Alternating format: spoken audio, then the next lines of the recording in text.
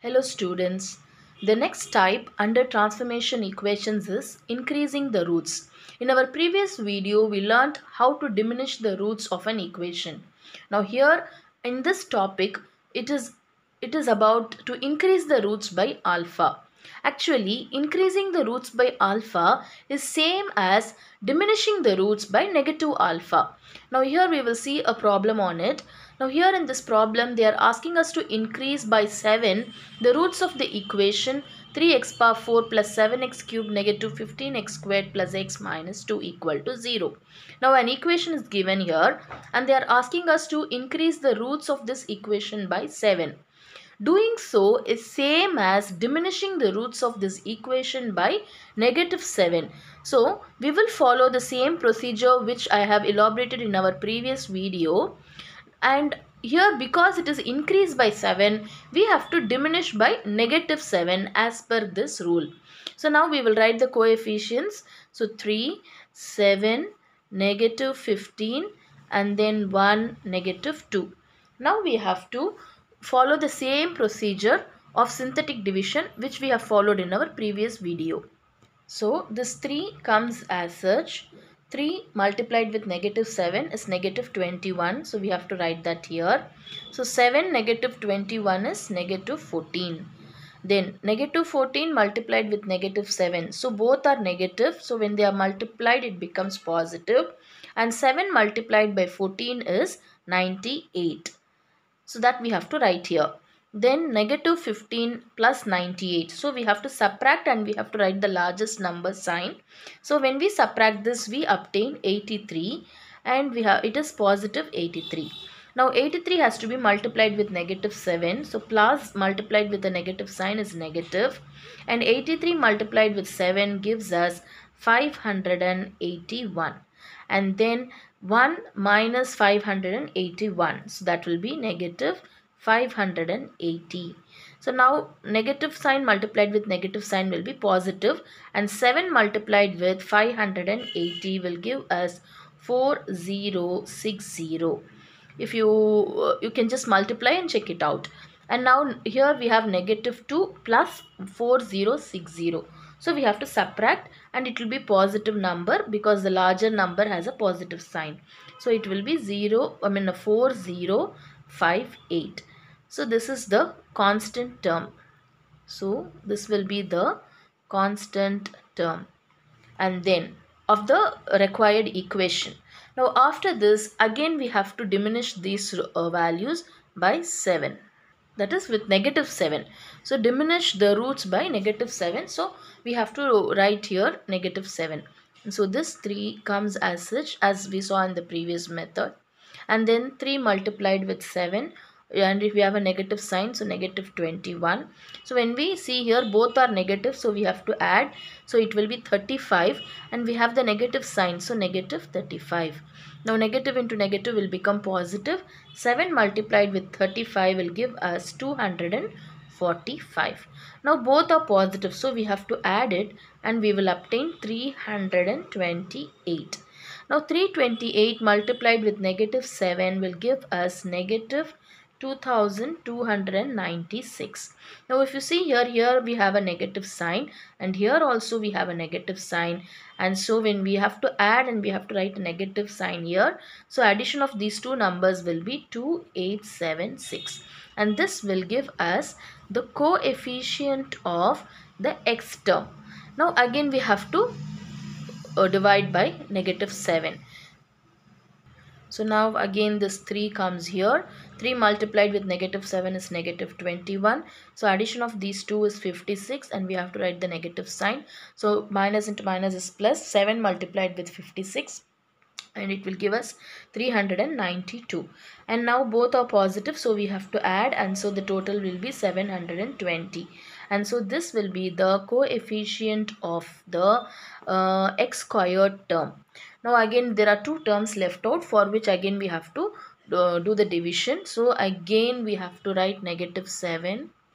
So as per the division, so this comes down here. So this multiplied with negative 7 is negative 21, and the addition of these two is 77 and we'll have a negative sign, and this will be the coefficient of x cube term, and this 3 will be the coefficient of x power 4th term.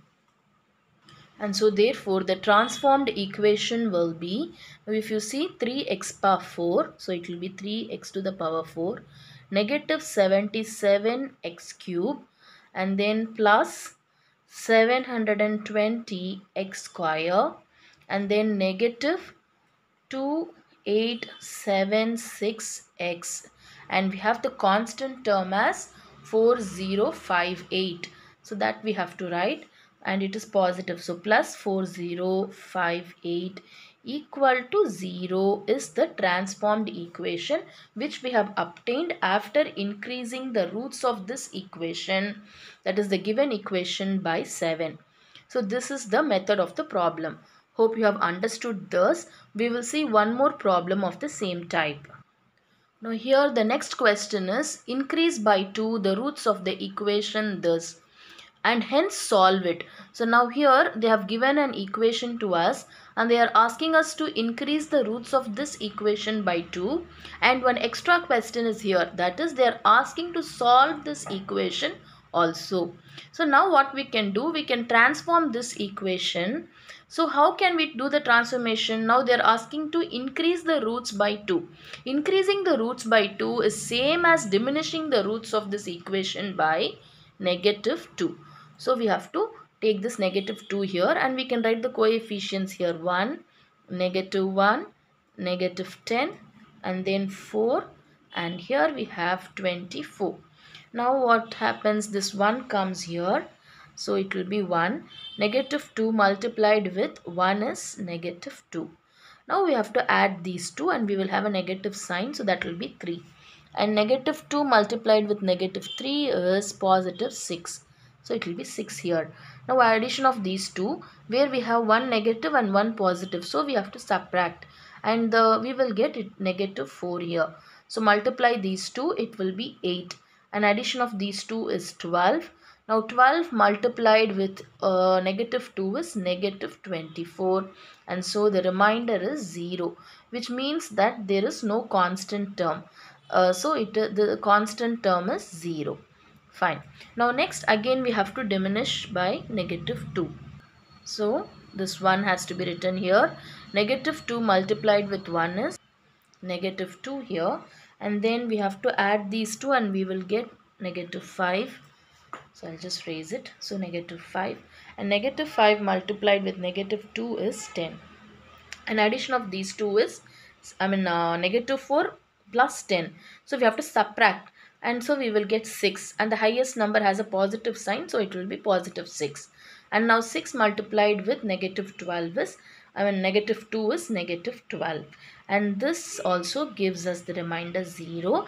And what is this term? This is actually coefficient of x. So the coefficient of x term is 0, which means that there is no x term in it also. Now next we have to again do it by negative 2. So further we get here 0, 1 comes down as such, and then multiply this 1 with negative 2, and so we get negative 2 here, and then we have to add these two, and so it is negative 7. Negative 7 multiplied with negative 2. So what is the multiplication? It is 14, and minus into minus is plus, so it will be plus 14 here. Now when we add these two, we get 20, and this 20 is the coefficient of the x square term. Now again there are two more things left out, so we have to again do it by negative 2. So here we have 1, this 1 comes down, so 1 multiplied with negative 2 is negative 2 here. So negative 7, negative 2 will give us negative 9, and so this will be the coefficient of x to the power 3, and this 1 will be the coefficient of x power 4 term, and so therefore the transformed equation will be 1x power 4, so it will be x power 4 negative 9x cube, and then positive 20x square. Fine. And then we don't have the x term because it is 0 here, and we don't have the constant term also as it is 0 over there. So we can equate this to 0. So this is the equation which we have obtained after increasing the roots of the given equation by 2. And now in this question they have asked us to solve it also. First they are asking us to increase the roots of this equation by 2 and find the transformed equation, and then they are asking us to solve it. So let us solve this equation. So now if you see, in all the three terms x square is common, so we can take it out. So x squared, when we take out, the left out term here will be x square negative 9. The left out term here it is x cube. Two terms have gone out, so we will have an x term here, plus 20 will be equal to 0. Now from this what we will obtain? We will obtain that x squared is equals to 0 first, and also this will be equal to 0. So x squared negative 9 plus 20 is equal to 0.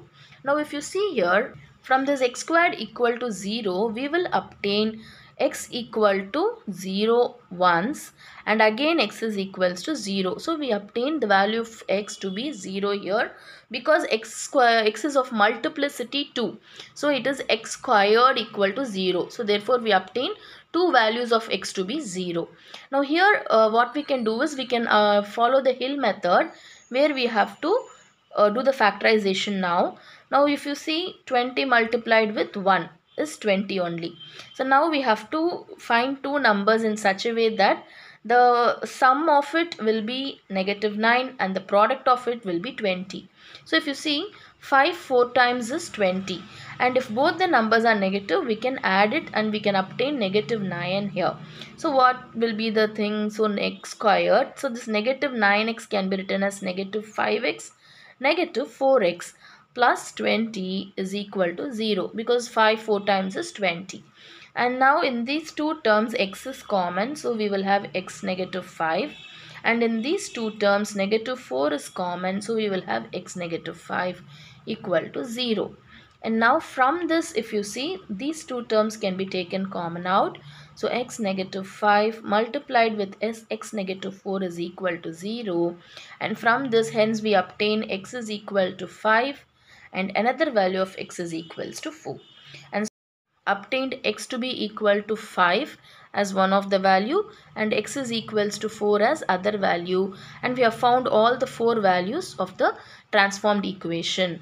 So hence it is solved. Hope you have understood this problem. Thank you.